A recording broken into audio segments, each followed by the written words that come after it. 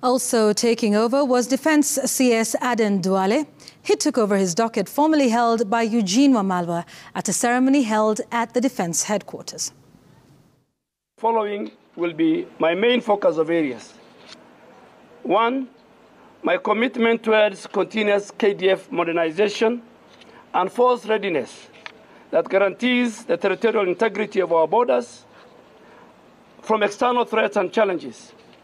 And as a CS Defense, I believe our forces who are involved in military operations within our country and in peacekeeping missions must be equipped with the necessary and adequate fighting tools and materials to enable them achieve their mission effectively.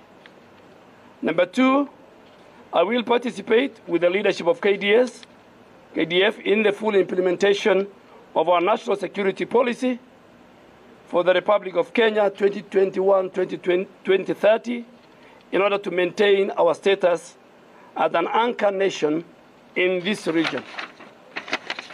3, to ensure that KDF maintains and sustains high levels of professionalism, loyalty, trust, integrity, discipline, and respect that will help us to project a positive image of the force at all times and our